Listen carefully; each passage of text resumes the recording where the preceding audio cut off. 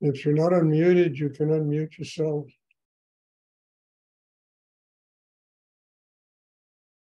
Does anyone have a question they would like to ask?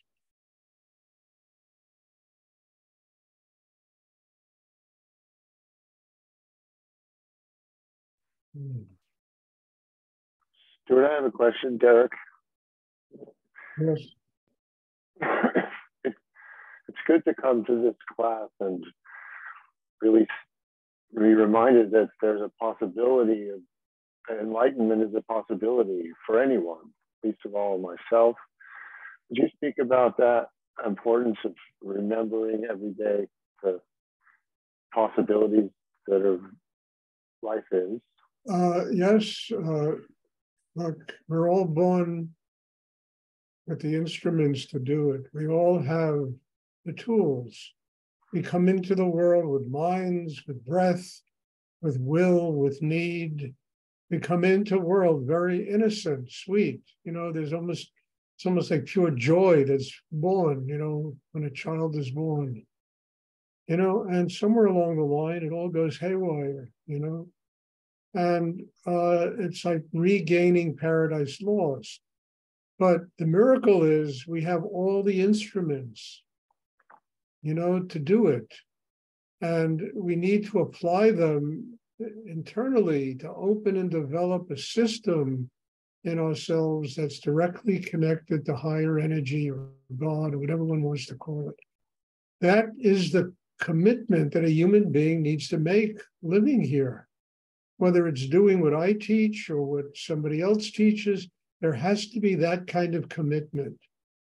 And without that kind of commitment, it's just time and reincarnation until one beats their head against the wall enough to where they finally realize, as Rudy said, the best way out of town is up. So what I'm saying is, enlightenment is a real possibility in this lifetime. Everybody, almost everybody, I wouldn't say everybody, is putting it off.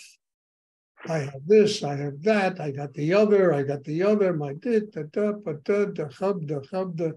I've listened, I've heard every excuse imaginable about why people procrastinate.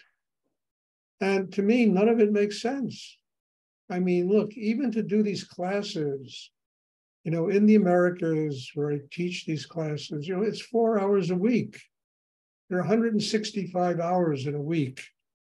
If you can't find 4 hours to invest in developing a spiritual life, then, there's something wrong. There's something wrong. And it's that kind of commitment, not only to what I do, but any kind of spiritual work. And thank God that this work is not fanatical. I mean, there are things that you got to invest your whole life. You go live in an ashram, you invest your life. You go live in a monastery, you invest your life. Here it's 4 hours a week to come and maybe sit down and do the meditation every day for a half hour. That's it. But in that work, in that commitment, in the development of a chakra system, one will organically grow within themselves to where they will become a child of God. They will become a servant of God. They will evolve to a place where their being can be used to nurture family, friends, job, students, spiritual meditation practice. Their energy grows to where organically it will do this. And they work out their karma that way, by a commitment to serving a higher force of energy and not this thing in the mind, the neurosis, the anxiety in us, the fear, the tension. We master all that stuff by learning to use the mind and the breath properly. Now look, before I met Rudy, I understood a lot of this stuff. I really did. And I was developing my own mantras, my own meditation practices, anything to try and connect with God. I didn't know how to do it. These classes are about learning how to do it, and learning how to do probably the single most difficult thing in the world, and that is have a spiritual life. But it takes commitment. One has to stop procrastinating. I mean, look, in the last month or two, people who were students of mine years ago, I mean, they I got notices they died, and there was a part of me that was thinking, well, what if they continued doing this? I mean, I don't know what would happen. It's their karma, and God takes care of it the way God takes care of it. But I always wonder about that. The commitment to growing, the commitment to an inner life, and that is a very difficult thing to do. There's so many distractions in life, so many. The biggest one is family, biggest distraction. And yet, if one grows spiritually, we can nurture our family on a level that is totally miraculous, totally a miracle. What we can do, to nurture and love and truly take care of the family that we live with. As Rudy always say, it's not this or that, it's this and that, and that, and that. And in order to do it, I have said it 1,000 times, the only person we're up against, honestly, is ourselves. We are up against us. We're not up against anyone else. We're up against resistance, tension. We're up against procrastination. We're up against, not being able to see 2 seconds into the future. We're up against so many things. A society that, God knows what the society does, to human beings. In order to overcome all of these obstacles, we need to build a system inside that makes us capable of doing it. You don't build that system by procrastinating. You build it by doing, what God has sent for you to do. And then instead of saying it's this or that, it is this and that, and that, and many things that we can do, and live in life and take care of our karma and work out our karma, love the people that are closest to us. At the same time, continue to work to build a system that enables us to do it. And you have to realize what you want to embrace in having a spiritual life is infinite energy in the universe. You want to become one with what's infinite in the universe. It's very powerful. It is, strong. I mean, it's not wimpy energy, I mean, I've mentioned it 1,000 times. It's like Krishna in the Bhagavad Gita, he reveals himself to Arjuna.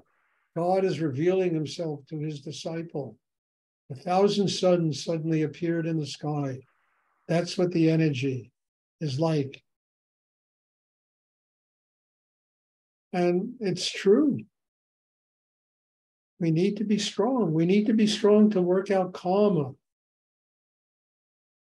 We have to stop jerking ourselves around, patronizing ourselves and patronizing other people, and blaming the world for the unhappiness that's inside us. We can master all of that. We are given the tools to do it. As we emerge from the womb, we have the tools to do this. Then it's a matter of how consciously we use them.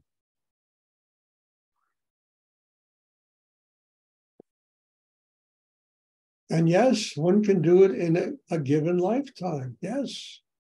But they have to be willing to take upon themselves the commitment of doing profound inner work.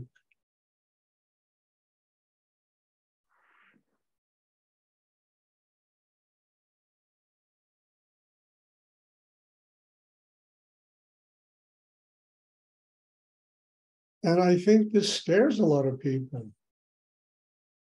It scares people. You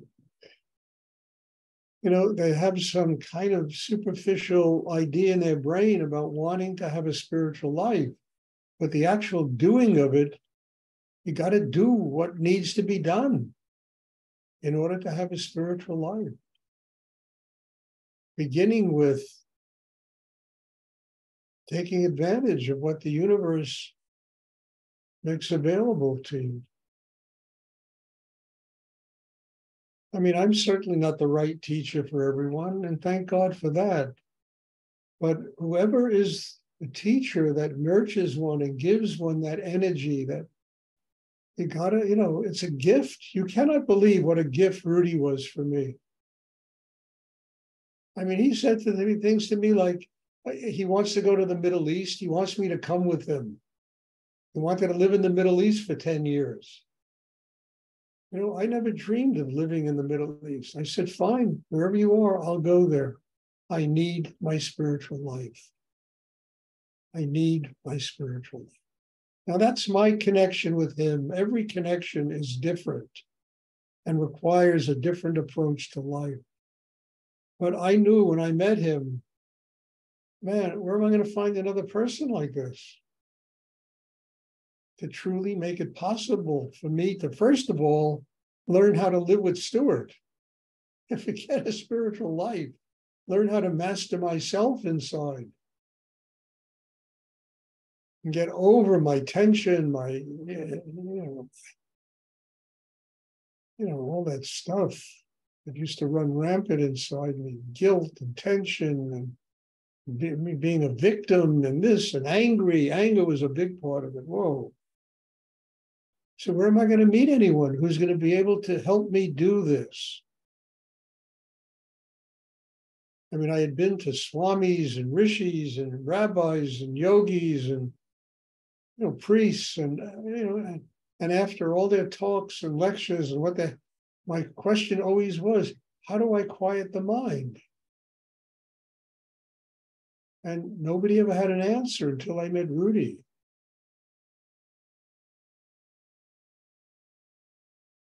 And man, I almost ran away from him 100 times. It was not easy until I finally realized, Stuart, you're only up against one person. And he is a reminder of that. You have to learn to master yourself. And his energy and the power of his energy was a consistent reminder to me of that. And it's why I asked him one day, can I come live in your house? Because I knew I needed to be around somebody like that. Who just, it was his presence kept me from bullshitting myself around. It reminded me constantly my need to grow, what I needed to do. And it wasn't easy, It wasn't easy. I don't think I lived in his house for a year. It was the hardest year of my life.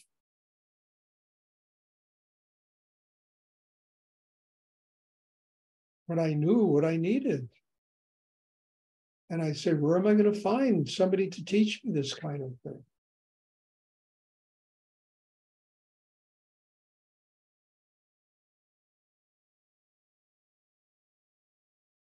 And when Muktananda was in New York, there were all these people staying in Rudy's house. People from all over the United States, all over the world, frankly, And I looked at this, I said, Stuart, ask. Now, what I do is a little bit different, a lot different. But, I used to have situations like that. I'd have people come and, they were always welcome to come stay, live in the house and use what they're learning there to grow spiritually.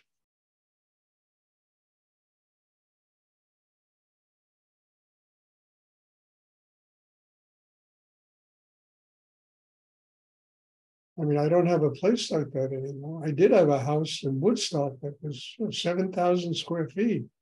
And I had 17 acres of land with 7,000, and a house that was simply to die for. I mean, really, most extraordinary place I ever lived in my life. It was so beautiful, this place.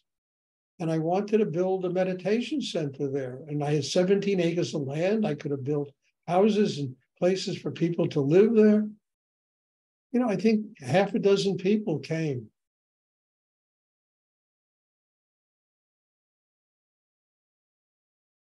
So eventually, there are all kinds of complicated. I wound up selling the place, but what a place that was. Extraordinary, up in Woodstock, top of a mountain.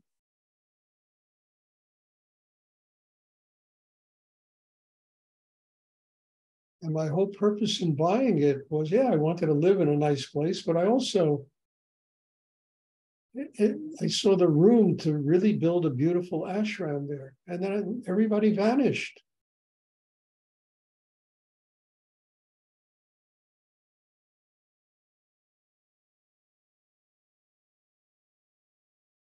So what I'm saying, to this day, I don't know where people are. I always wonder where that 150 people a week that used to come to what happened to them all? Where are they? I mean, I know what happened to one of them, God bless her. She passed on a month ago. And I hope not another one who passed on a week ago. It breaks my heart.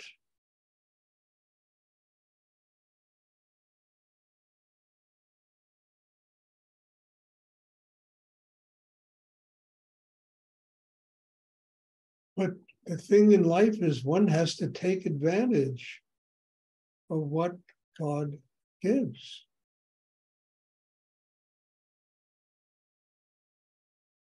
I'm not saying everybody should come live here in Connecticut because I think I'm not going to be living here much longer, But if I find another place,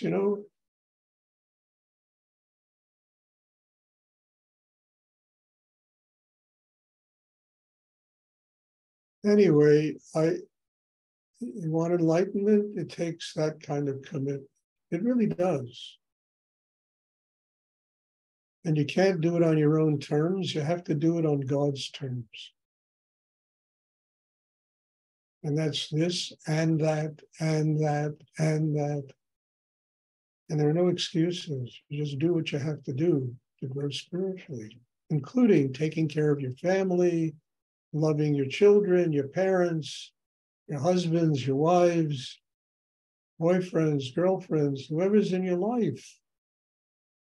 Finding a big place for them in your heart because you have become big enough to do this and that and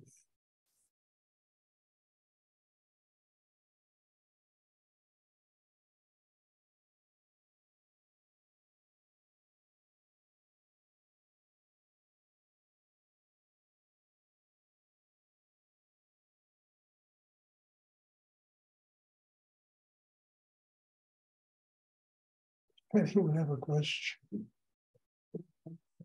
Anyone else have a question?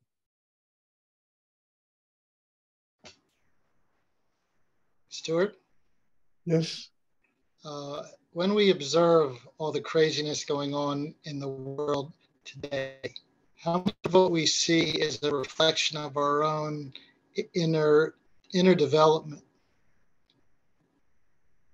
Well, look, Larry, look, I don't know. I can't remember one day in my lifetime where this world hasn't been crazy. Not one day where there haven't been famines and wars and people, just the insanity that goes on here, And I made a commitment years ago. I even had a conversation with God about this.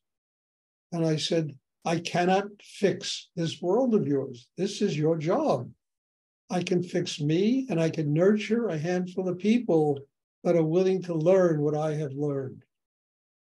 And I realized years ago, I can fix me. I can get strong enough inside to become completely detached from the lunatics that are in the Republican Party, the Democratic Party.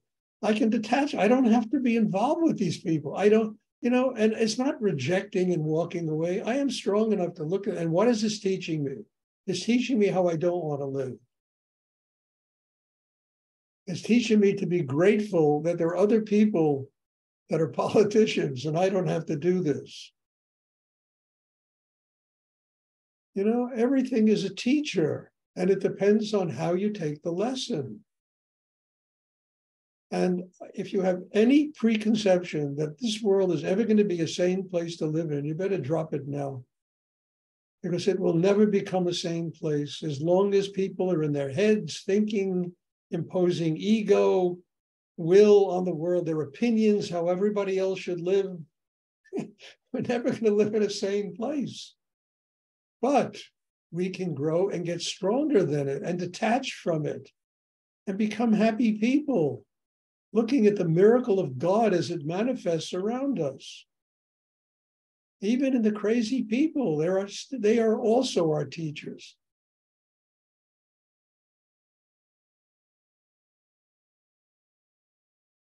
But that completely depends on us. Or we can hide in some cave, you know, and never come out and peek out at the world from this, you know, little world that we've created in ourselves.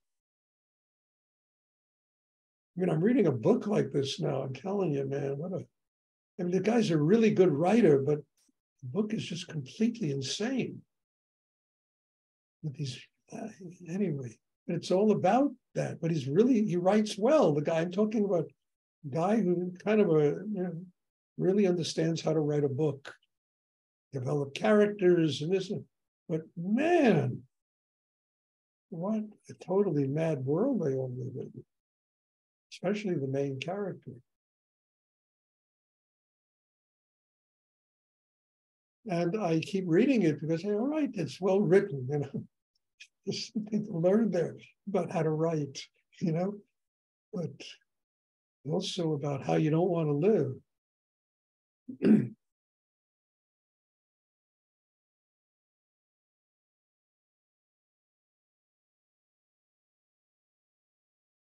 I hope it's clear what I'm talking about. And this predisposition, something in our brain that says the world is supposed to be different.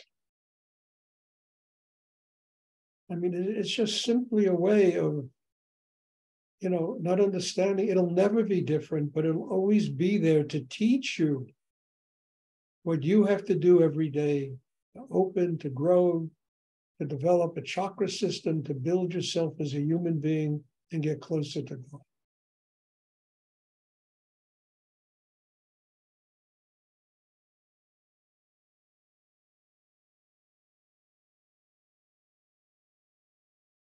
And then having the guts to do it.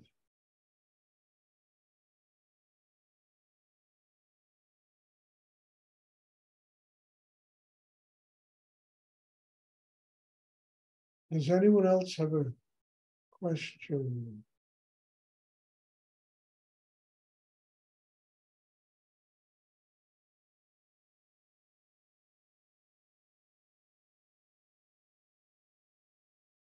And to laugh at it, enjoy it, not let it get you down. Don't be a victim. Try hard not to be a victim. And understand what you see outside yourself. Honestly, I say this a lot, but it's true. It's a mirror image of what goes on inside you. And once you get strong enough to really transform that internal weakness and, you know, anxiety or whatever it is, neurosis, you know, you transform it, then you begin to see the world differently. The world becomes a different place to live in.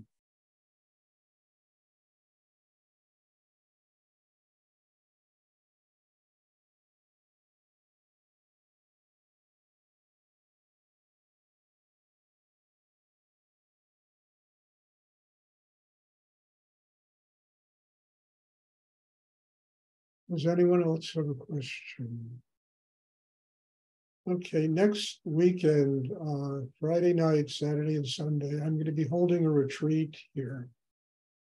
And I think after, I will probably have a class on Monday and a class in Europe on Tuesday.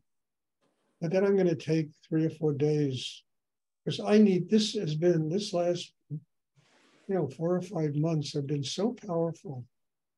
They've been so powerful. I need to just absorb them. So I'm going to take a few days, or maybe on Wednesday, Thursday, come back the following Monday, not leaving, but just to absorb everything, just to let everything truly become part of my chemistry so I can bring to you even a higher level of this meditation practice. So I think I need a little vacation. This is after the retreat. The retreat will be next week. And then there's another one in June. And there seem to be more people signing up for it. If you want to come, there's still space open for that one. And then there'll be my birthday retreat in August. So a lot of very intense work coming up. I'm very grateful for it. And I'm very grateful for all of you that are participating in it. And also we're working on doing a 7-day retreat in France, about an hour from Paris. It looks pretty good that that's going to happen in July. So I got my work set out for me these next 3 or 4 months, and I'm really hoping that I can transfer this energy that's coming through me to all of you. That's what it's for. My job is to pass this on, this amazing work that Rudy gave me, and to pass it on to people that truly want to learn how to get to God. And to even learn that you don't get to God, you're living with God. Just need to have consciousness. So, when it's there, it's there, It's everywhere. It's inside us. It's all around us. It's everywhere. And we just have to get past ourselves to begin to become a witness for this miracle that manifests every day of our life. So God bless you all. And there'll be a class tomorrow evening. I'm looking forward to seeing everybody. And thank you. Thank you for dragging out of me, Derek, this talk that I never planned on giving tonight, which not only helps you all, but it helps me too. So God bless you all. And I'm looking forward to seeing everybody on Monday.